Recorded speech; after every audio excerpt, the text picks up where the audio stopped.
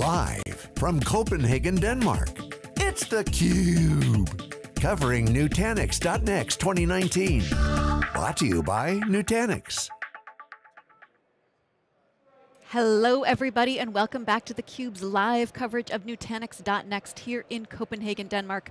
I'm your host, Rebecca Knight, co-hosting alongside Stu Miniman.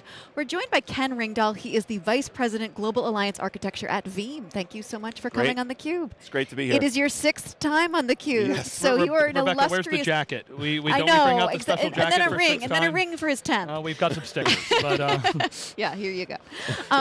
So you're here to talk about the partnership with Nutanix and Mine.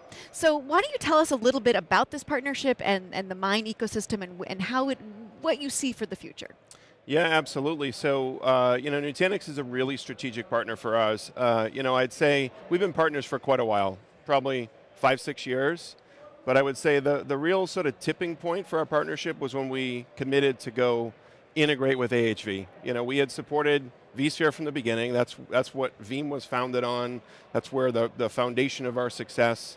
We went and did Hyper-V in 2011, and we didn't do another hypervisor. We still haven't even done KVM yet, but we saw the value in the Nutanix partnership, and we committed to doing AHV and delivered that middle of last year. And we've seen a good pickup on that, but that was really the tipping point when we sort of came in and sort of wrapped our arms around the Nutanix ecosystem. And really, if you want to embrace Nutanix, you embrace AHV because that's the core, right? That's where they're going. That's their differentiation.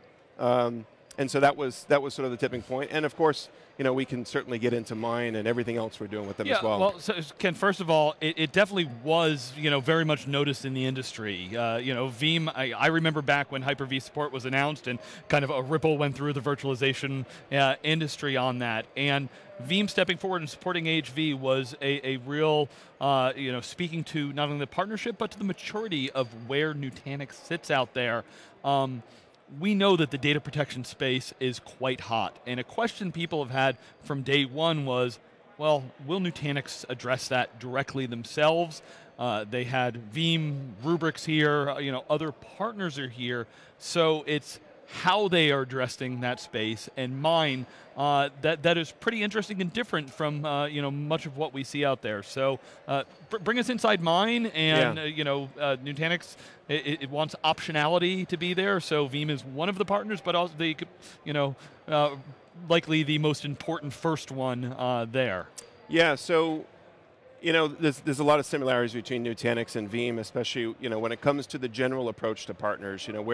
We're a pure software-defined data protection platform. Nutanix, you're right, had an option. Hey, maybe we go build this ourselves, or we acquire and try to get that revenue, maybe the data protection revenue. And they've decided to partner, just like we've decided to partner, for secondary storage and everything else. And that really does lead us to Mine, because a lot of our competitors do ship their software on white box hardware. Some of the emerging startups are doing that, and even some of the legacy players are all, whether it's a Supermicro box, an Intel box, we've taken a different approach and said, hey, look, we know what we're good at, and we know we want customer choice, and even, Dheeraj and others at the keynote today talked about no vendor lock-in. We have very similar approaches, and so, we got together over a year and a half ago, and said, hey, look, as Veeam, we see some customers that are now asking for their data protection. Veeam was founded on being simple and easy, and there's even ways to take that to another level, like Mine, which is, hey, look, we want to now even simplify the day zero experience, and even into the day one, day two ops in terms of an integrated UI and other ways to bring the infrastructure together with your data protection. And so it made perfect sense. We got together and it was like, boom, a light bulb went off. We got on a whiteboard and we're like, yeah, we can do this. Like, it's going to require joint development, and we've sort of made those commitments on both sides. And it's been well received. Now, it's not on the market yet. It will be soon. but the customer feedback has been incredible. We've done this very successful beta. We've got lots and lots of pent-up customer demand, so it's like the sales teams are now saying, hey, when can we have, you've been talking about it for a while, when can we have this? Because we have customers ready to buy. So we're there now that we're ready to bring this to market and excited about the opportunity together. So talk a little bit about the ins of that partnership. I mean, you were just describing your ethos, which is making everything simple and easy, which is what we're hearing a lot here today at .next. So does that just mean that you attract the same kinds of employees, so then therefore they work well together in the sandbox? I mean, how would you describe the cultures coming together in this joint development process? Yeah, I think we're similar companies, right? We're a similar size, we're a similar age, we're similar, just all around, our culture of innovation. So, when we got together, it was pretty simple. Now doing development as two companies together is always hard. It's never easy. It's even hard to do it when it's one company on your own, right? And get a product to market.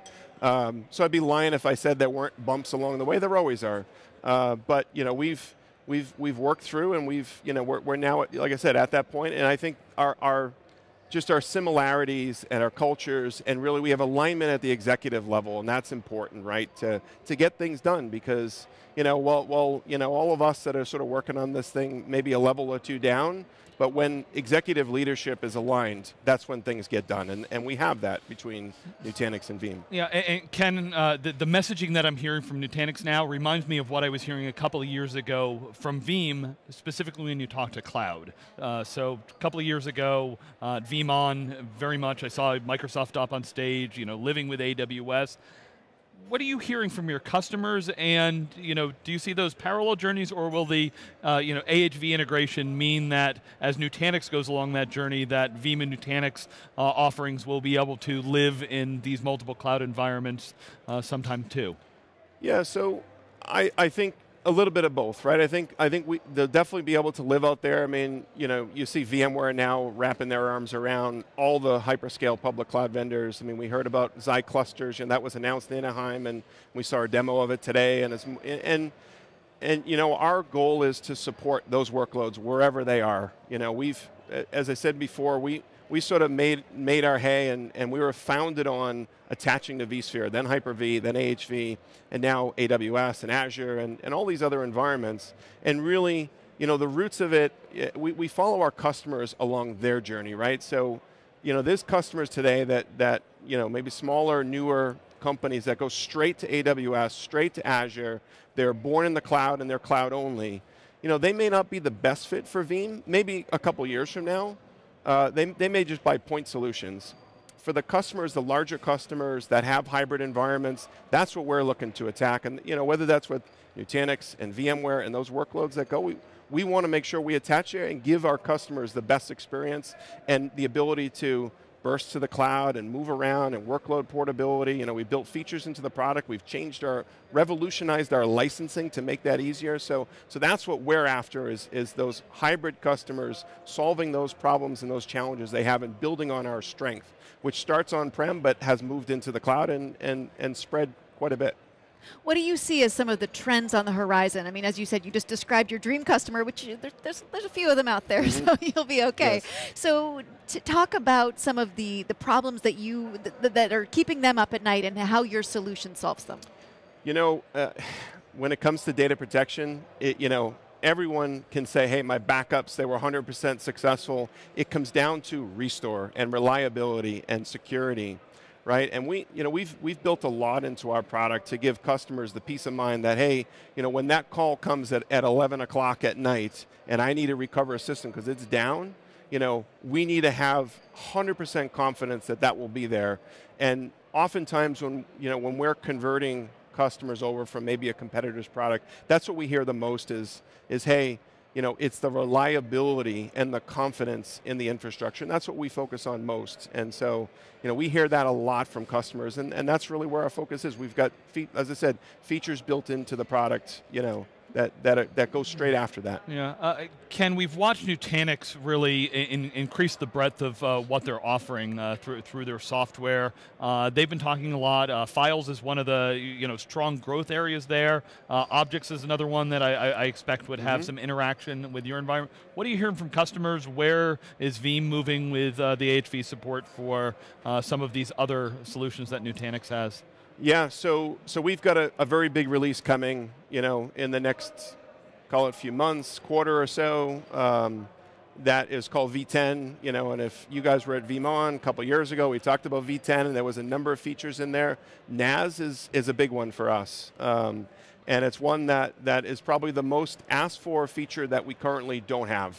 And so having support for files, and we've already tested with the beta, we know when we come out with that in a GA form that we're going to be successful with files. Object storage is another one. That was also part of the V10 umbrella when we announced it a while ago.